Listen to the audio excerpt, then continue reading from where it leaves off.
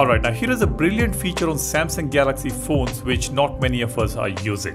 I'm talking about a feature through which we can conveniently share massive quantity of images or videos which are in large sizes conveniently to other people. This is called link sharing feature on Samsung Galaxy phones. I know you would have guessed it, but I'm sure not many of you guys are using this feature because this is not visible when you share the files from your gallery or from My Files application. For some reason, Samsung has placed this feature inside the Quick Share application, which they shouldn't have done in my opinion, because we don't even see this feature while sharing the files. Let me show you what I'm talking about. Let's open Gallery. I will select a few images and videos here.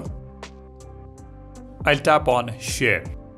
Now here we get to see Nearby Share option, and then we have got Quick Share and other applications to which we can share. Now we will have to tap on Quick Share to go to link sharing feature. Again, this is not visible even on this Quick Share page. Now we will have to tap on this icon, Share in an app. Now we get to see this copy link option. So we have to go through 2 to 3 steps to get to this copy link option. Come on Samsung, you need to make this cool, useful feature accessible easily on the phone. Now let me just show this feature on One UI 2.5 on this Note 9 where it was easily accessible. I will select a few videos or images here.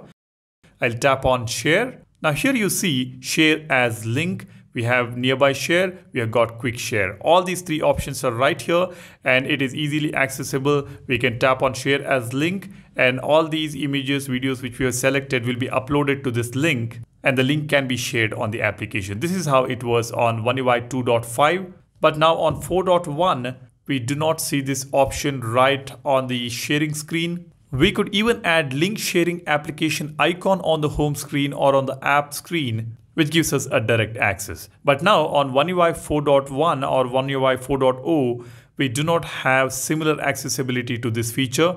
We will have to go through 2 to 3 steps to reach link sharing feature.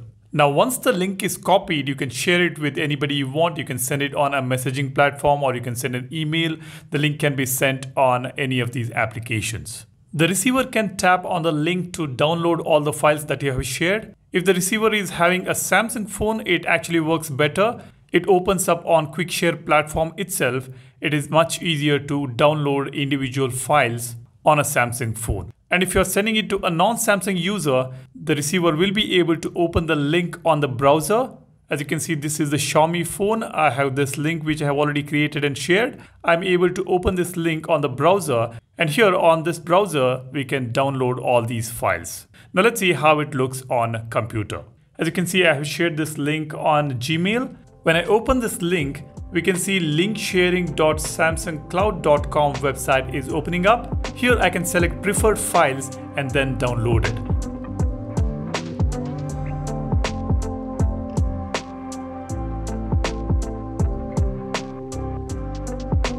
Now let me go to settings and search for link sharing.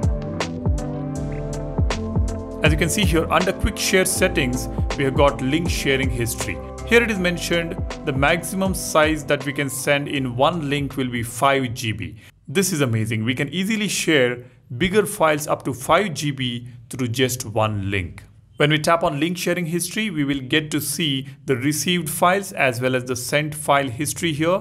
When we tap on a particular shared image or video, we have a few options here at the bottom. We have got QR code. When I tap on this, it says scan the QR code to get the link. So if you want to get the link for these files, we can get it right here by scanning this QR code. Then we have got share in an app option. We have got download all option and stop sharing option as well.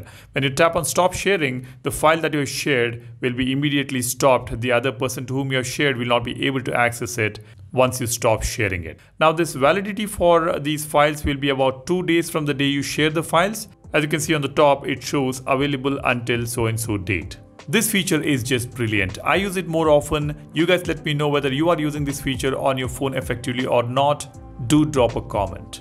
There are many other third-party applications like WeShare, etc., where we can share the links, we can upload the files and share the link with others.